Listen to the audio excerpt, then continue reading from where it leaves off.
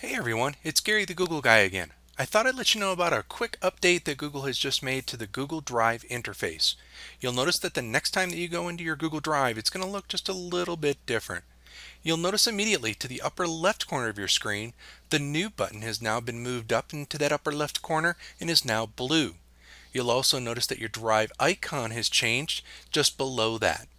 Another small change you're going to notice is that your search bar is awfully big now compared to what it was, but it still has the same functionality in terms of if you click into it, you can search by type, or if we go to the far right side where the little pull down arrow is, if we click on that, it will give us those same options to search throughout our drive with a little bit more advanced search. Two other small changes that you may not have noticed yet is in the upper left corner you'll now see it says Drive, and then the last change is that you'll notice that to the far right side is that one of your buttons has been taken away, and that was that Sort Options button that was there before where you could sort through name and so on with that different icon that you could select there.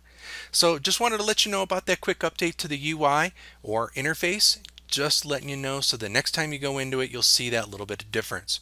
If you haven't seen that difference yet, you can empty your cookies in cache through your Google Chrome browser, and then the next time that you refresh that screen and sign in, you'll probably see those changes take place. Thanks everyone, have a great rest of your day.